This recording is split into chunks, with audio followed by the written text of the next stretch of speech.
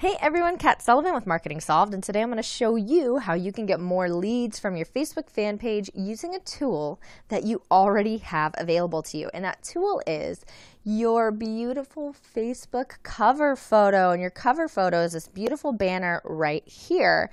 And it's a prime piece of real estate. It's the first thing people see when they come to your Facebook business page. So it's really important that you're using it to market your business. And there's a lot of different ways that we can use it. So we're going to go over them. Every time you upload a new photo, it's going to appear in the news feed of your fan base. And so it's a really organic way for you to add a post that gets your fans' attention. So I wanted to show you what that looks like right here. It'll say Marketing Solved updated their cover photo, and that is what's going to go out into the news feed of my fans. But there's a really important piece here that I had to take an extra step to make sure that I was using it to the best of my marketing abilities. So let me show you another example.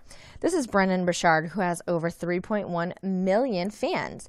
Now, when I click on his cover photo, I can see that when this went out in the news feed, it's a great representation of his brand. It's sharing one of his quotes, but over 15,000 people liked it, 12,000 shares. I mean, that is a ton of interaction. What's missing here is there's no description.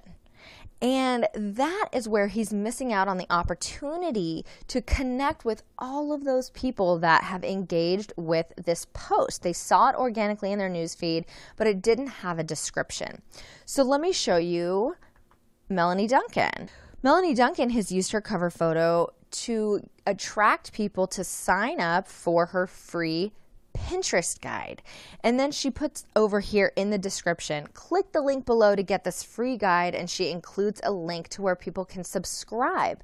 So now, of the 182 people that saw it and the 16 people that shared it, I'm sure that she was able to use this piece of prime real estate to attract people to sign up to her email list.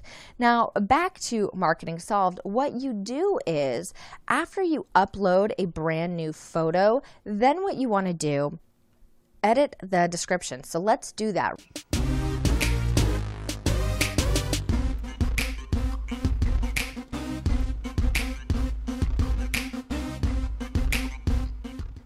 And now you see that we have successfully uploaded a brand new cover photo that also entices people to subscribe to our list. Now that's going to go out in the news feed, and then there's a couple of other great things that you can do here.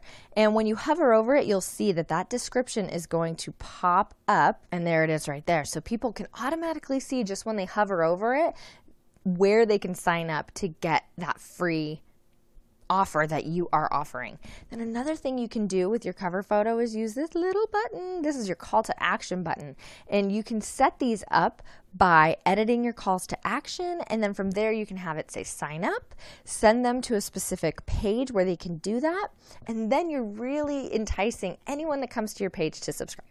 So I really hoped you liked this tip. Now go to your Facebook fan page, upload those cover photos, edit those descriptions, and start using it as a marketing tool. Hope you enjoyed it. Thanks.